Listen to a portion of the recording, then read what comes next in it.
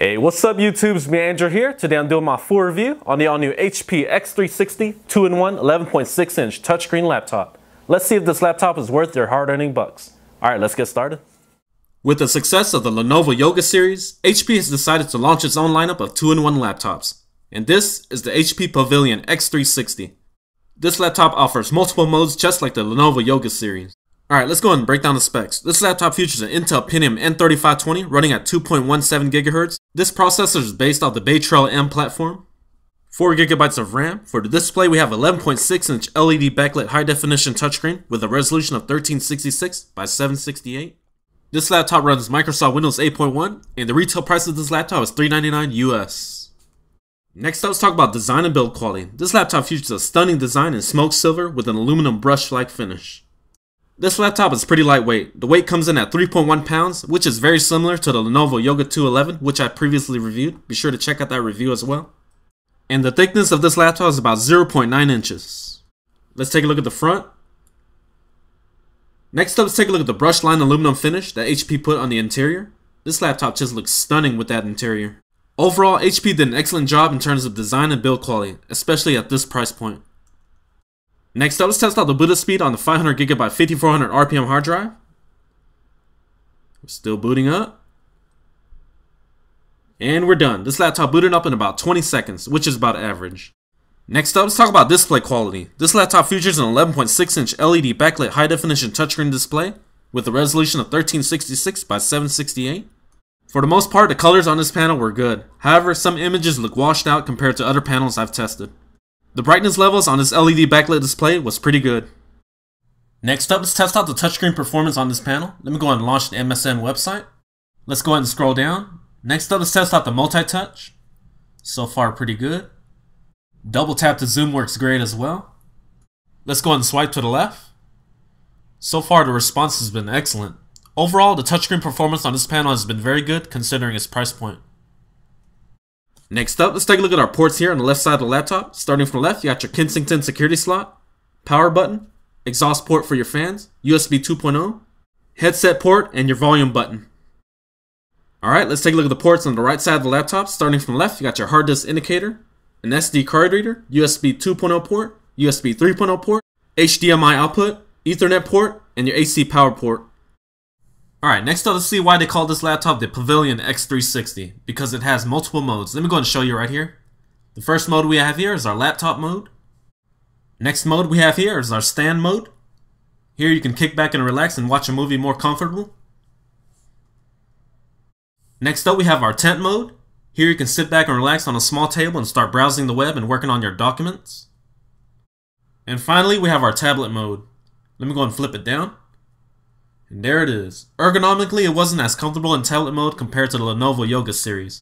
I just wish HP made the bezel on the top and bottom line up together. That would have made it more comfortable to use in tablet mode. However, at 3.1 pounds, I rarely use the tablet mode. And there you have it. With the all-new HP Pavilion X360, you have multiple modes to choose from that you'll enjoy. Next, let's talk about the processor. This laptop features an Intel Pavilion n010dx running at 2.17 GHz. With a turbo boost up to 2.42 GHz.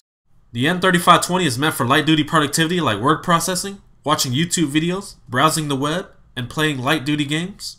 If you need something with more power, I would recommend checking the Lenovo Yoga 11S, which features a 4th generation Intel Core i5-4210Y. Alright, let's go ahead and take a look at some benchmarks for the n010dx. We're going to use Geekbench 3 64-bit version. For the single core score, I got 1036. And for the multi-core score, I got 3230. Next up, let's take a look at Cinebench R15. For the CPU, I got a score of 140 CB. Next up, let's test out the Intel HD graphics based on the Bay Trail architecture. For the graphics test, we're going to use 3D Mark. For the Firestrike 1.1, I kept getting an error, so let's go ahead and ignore that. Alright, let's go ahead and get started. For CloudGate 1.1, I got a score of 1540. And for iStorm 1.2, I got a score of 20,974. With these scores, you can expect to play light-duty games like Counter-Strike, World of Warcraft, and Minecraft on low settings. But don't expect to play many of today's high-end games like Call of Duty and Battlefield 4.